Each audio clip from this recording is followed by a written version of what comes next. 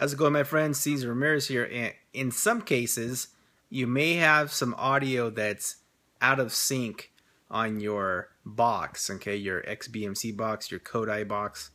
And so what I'm about to show you is how to get to sync in case that ever happens. If it ever happens on a movie or live TV, this is how you fix it. So let's get right into it.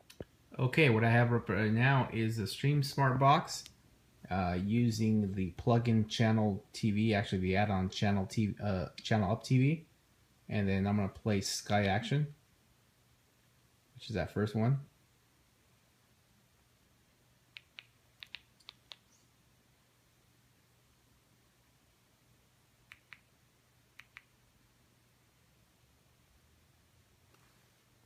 And this just happened to me. The voices were off, so that's why I'm shooting this video.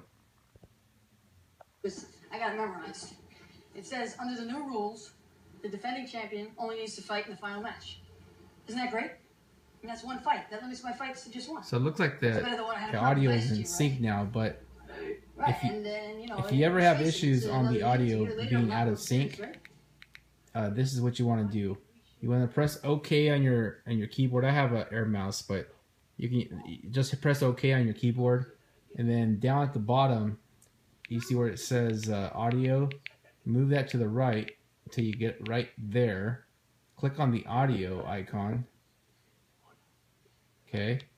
And then right there where it says audio offset, you want to click on that and then adjust it until it's in sync.